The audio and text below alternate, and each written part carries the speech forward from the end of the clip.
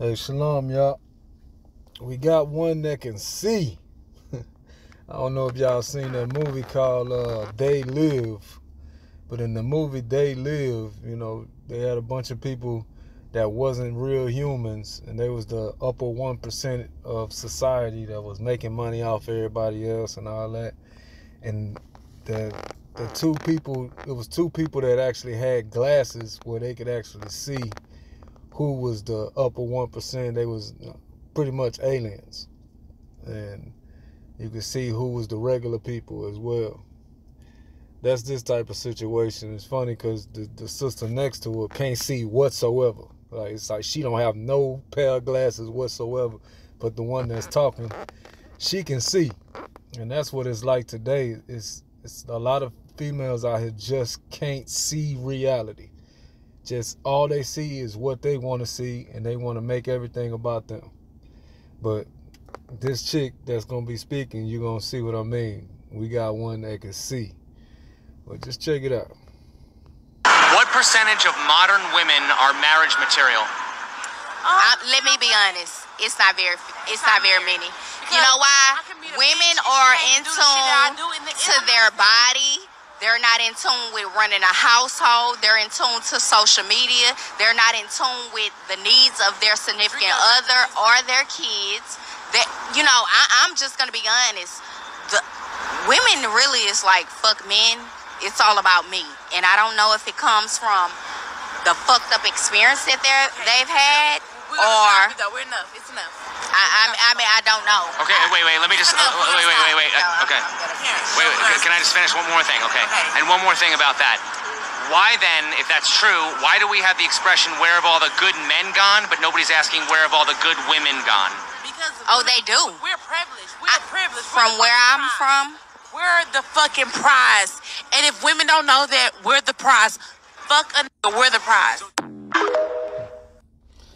Yeah.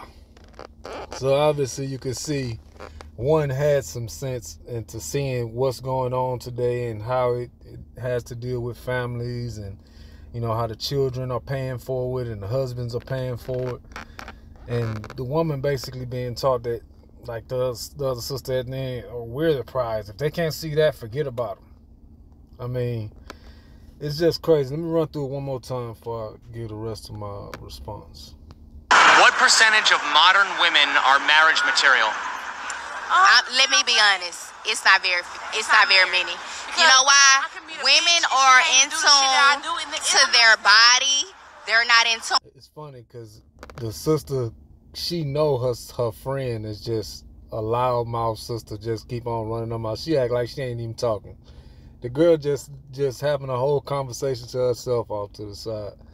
But these women be knowing that their friends be out of control and their friends be just ridiculous, but still be friends with them.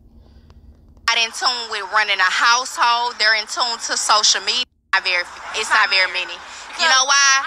Women are in tune to their body. They're not in tune with running a household. They're in tune to social media. They're not in tune with the needs of their significant other or their kids. They in tune with social media and their bodies. They don't care about nothing. They don't care about running a household. They don't care about the needs of their significant other. This woman can see. She can see what's going on. A lot of them, I ain't gonna say a lot. It's some of them that can see, and they still refuse to do anything about it. They enjoying all the things that come with being a woman in America, while they can see how dangerous it is. Now, this sister could be one of those, especially seeing who she hanging out with. But a lot of the women that can see, they don't do nothing about it. It's very unfortunate, unless it's a brother that actually holds them accountable and shows them that, look, this is what God expects of you. So the question was, what percentage of modern women are marriage material? So let's pull that up. This is Ephesians chapter 5, verse 22. Now, this verse right here will tell you if a woman is marriage material or not. You ain't got to do no huge Webster search. No, just go straight to the Bible and see what God expects of a woman. And then you can see if she's marriage material or not. And you can clearly just read it to her and see if she agrees with God or if she feel like she know better than God. And the crazy part about it is they will believe in everything else in the Bible, everything else the Bible say, except when it comes to marriage. That is the crazy part.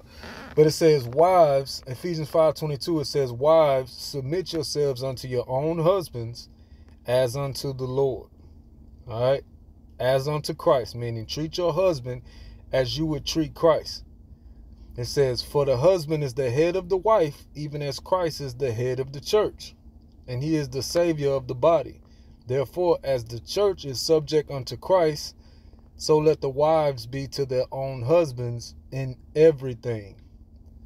In everything is the key. Unto the Lord and in everything. That is the way you can tell if she's marriage material, if she really fear God or not, and if she's going to be a good woman to help raise your family. If the woman does not fear God, she's not going to see what God is saying that he expects of her and her change her ways. Because mostly America is teaching them the complete opposite.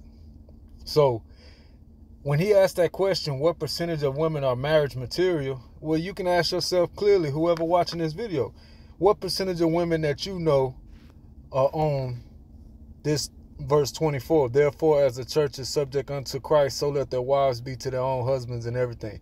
How many women you know obey everything their husbands say? Every single thing, no matter what, they obey him and do what he says.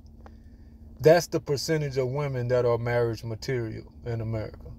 And I know the number is low. I don't even got to be right there next to you to know what the number is, because I can see out here just like you can see. So clearly, it's an extremely low percentage of women that are marriage material. And it's sad. It's sad because brothers actually want families. We actually want to keep the woman or the women that we are with.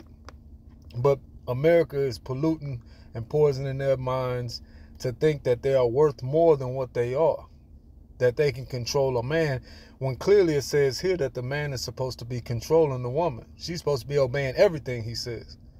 There's nothing that he say do that she's supposed to be like, nah, well, I feel like it should be this. No, it says in everything. But we want to go away from God and think that we can fix the biggest problem in our households or the biggest problem in our community, which is marriage, which is the union between a man and woman, which brings children about. So then when the children come, if we can fix the union between the man and woman, guess what? The children going to come out clean. The children going to come out understanding what's good and what's evil. But because a lot of women don't agree with what God says about marriage, a lot of them will ignore what God says about everything else. They'll just turn their whole face away from the Bible, which I've seen women become atheists behind this right here, this verse right here. Women have become atheists. I've seen it myself. And brothers, y'all have seen it too. If you have read this to a woman and she felt like God is wrong, know for certain she just became an atheist. She is against God. She does not care about what God says anymore. She has another God. She has another ruler, and that's the American government that teaches her that she's equal to a man and she can do whatever the hell she wants. That's an atheist, all right? Now, we know atheism is no God, but in America, it's many gods. That's what they call monotheistic, something like that. But anyway, we have many gods here in America, and the main god is the government. The government is telling people what they can and what they can't do. And probably a better word for it than atheist is antichrist. They're against Christ, completely against his rules, against the way he said families should go. So when you ask yourself, what's wrong with these women? The problem is they have forsaken God. They have forsaken the Heavenly Father and all his rules. And that's the reason why you cannot have a family with these women.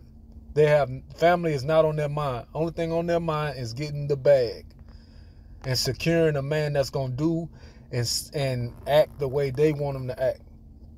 When it should be the exact opposite.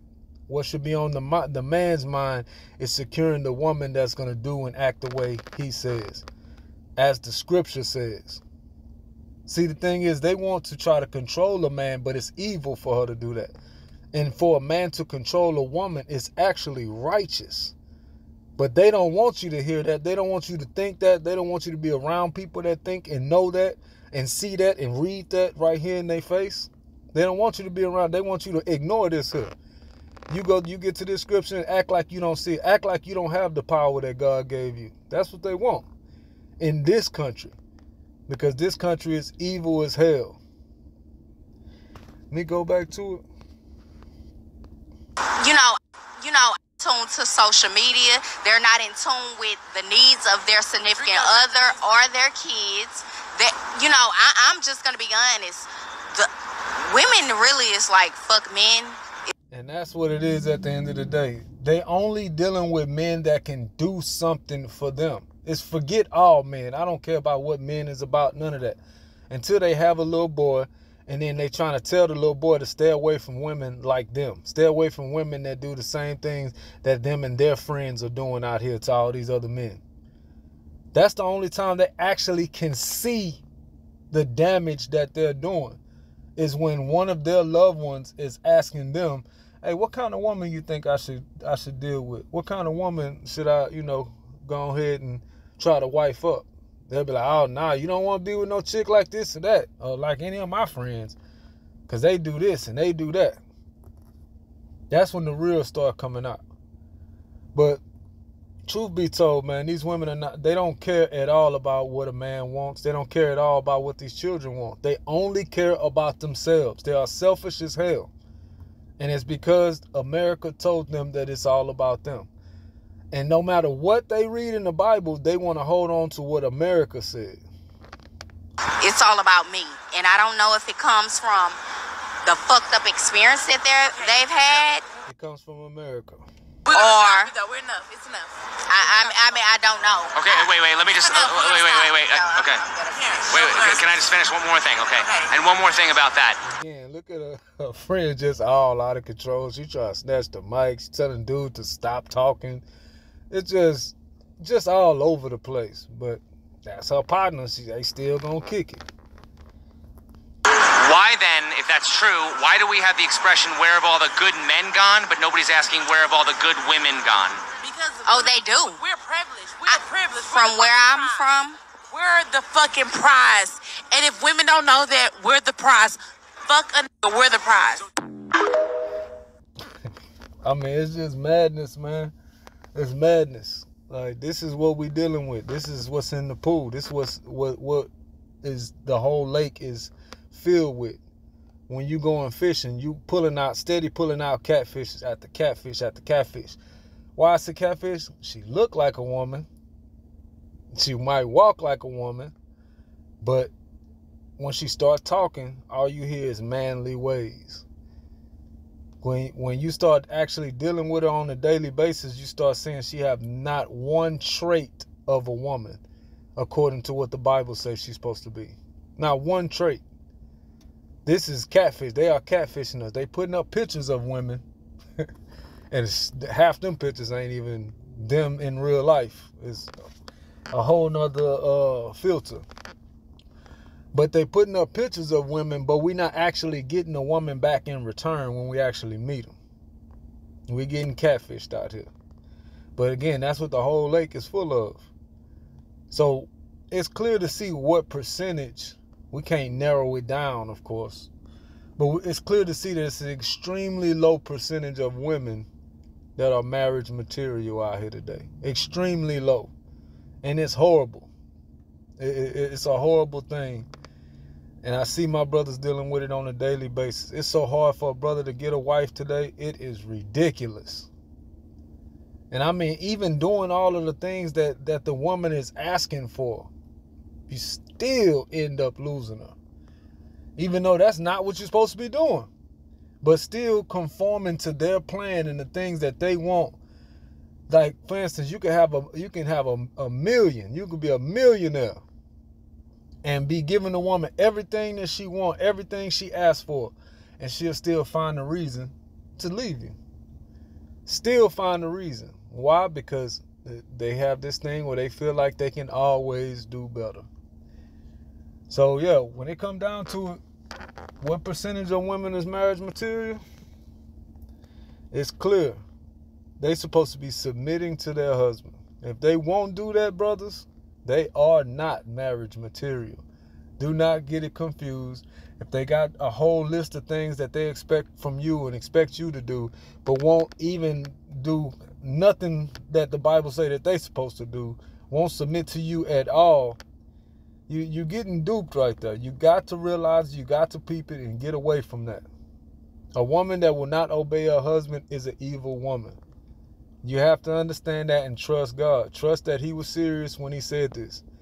Don't think that, oh, well, it's a new day and new times. There could be good women out here that don't obey their husband. No. There is no good woman that does not obey her husband. No good woman. There's no such thing. That is an American custom. That's why women come, again, from all around the earth to be here in the land of free women, where women can do and say whatever they want, and they still protected by these police officers. I'll get at y'all a little bit later, man. Shalom.